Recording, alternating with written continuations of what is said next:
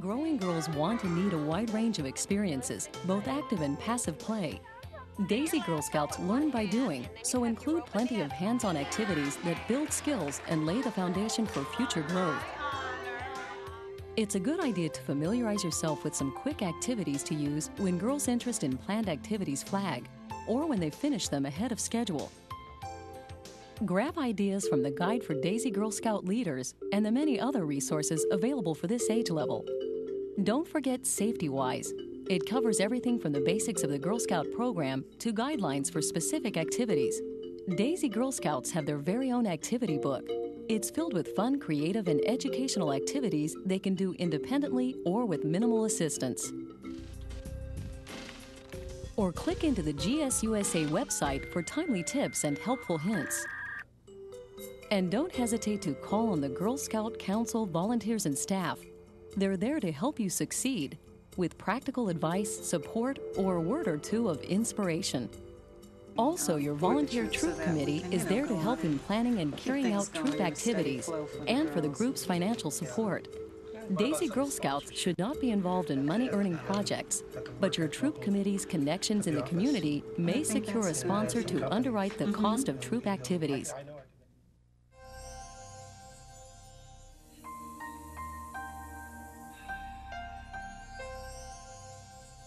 All right, girls, there's a lot of different things on the table. Do you see all these neat things on the table? Yeah. Okay, well, today we're going to be scientists. Yeah. Hands-on program activities are not only fun, but important learning opportunities. First, we're going to make some predictions about what we think might happen in our experiments today. Does anyone know what a prediction is?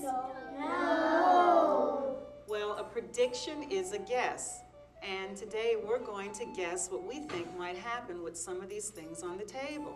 All right, let's see how these things roll. What do we have? Oh, look at the tomatoes. They go pretty fast, huh? You're right. This goes pretty fast. Don't push it. Just let it roll on its own. Is that a banana roll? No way. Let's look at these things real good. We're going to just try and see which things stick better. So just hold the magnet over the different objects. You want to put the duck in? Yeah. Is it going to float? It don't float. It's going to float. You're right. Naturally, not all girls may share the group's enthusiasm, and some may have difficulty completing an activity successfully. That's the signal to adapt it or turn to alternative ideas that preserve the spirit of the activity. Gabrielle, you've done the water experiment? Yeah. Melanie, you've done the water experiment? Okay, then go with Kristen and Leah, and you're going to do a special experiment. Kristen, you're going to need an egg, salt, and you're going to need very hot water. Okay? Okay, let's stick the egg in the water and see what happens. Let's sunk right to the bottom. Okay, let's try to fish it out. All right, That looks really big. It does. Let's see if we can get it out. All right. That's small again. Yeah, it is. All right, now, Jennifer, you pour the salt in there. Let's see what happens. Gonna sink to the bottom. Okay. Let's put the egg in now and see what happens. Cool. As much as possible, allow the girls to do the activity by themselves. When a girl is having difficulty, there's an understandable urge to take over. Instead, watch how Miss Joyce helps her girls succeed. Joyce, I Yes. can't do this. Oh, okay. Well, you know what, Heather? Let's try, take your magnet and let's hold it up to different objects and see what it'll stick to. Well, is that sticking? Okay, try a few other things. I think the hardest thing is to let girls do things for themselves. It takes a lot of restraint and a lot of patience on my part. But when they finally follow through, you see this incredible look of accomplishment on their faces. And you know, in holding yourself back, you're really pushing them forward. Okay, you're a great scientist. This was fabulous. Good work, girls.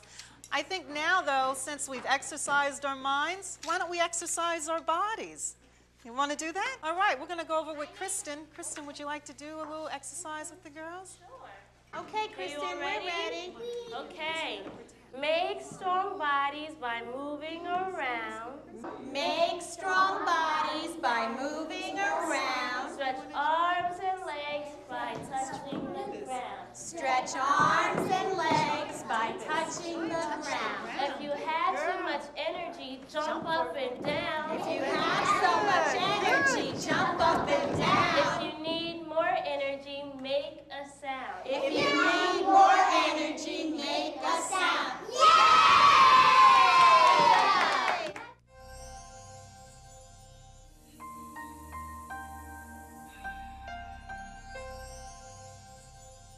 Okay, girls, I think you've worked up an appetite.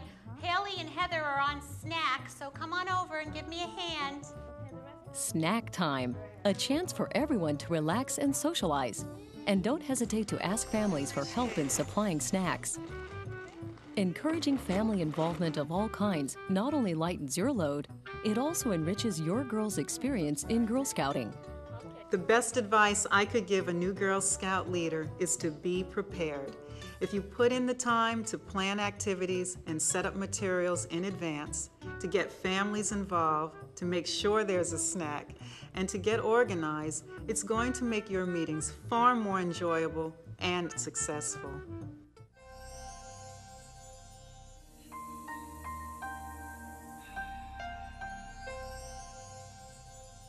Okay, where are my cleanup girls?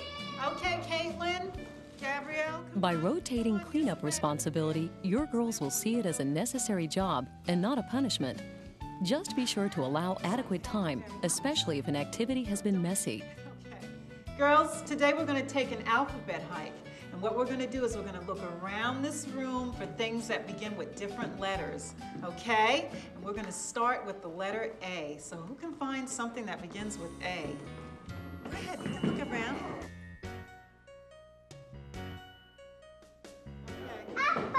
Good job, Gabriella. Good for you. This is Red Delicious, Granny Smith. Red Delicious and Granny Smith. That's Very good. That's excellent. Thank you, Melody. Ashley, someone found someone's name. Good job. Okay. Okay, girls, who can find something with the letter B? Let's look for B. And we got a ball. Okay. Great. Good job. Good job. Okay. Fun is what 5- and 6-year-old girls are all about, but there will be those not-so-fun times where you will need to intervene. Sign is up. Come on. For instance, the girls who are trying to get a bit more attention by misbehaving. Do you give them the attention or deny it and wait for them to stop on their own?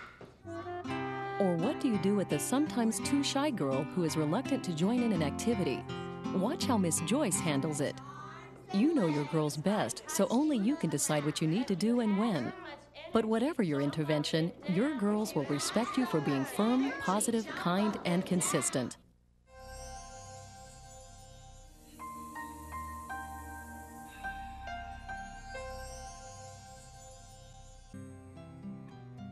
A comforting farewell ritual strengthens the bonds the girls are forming.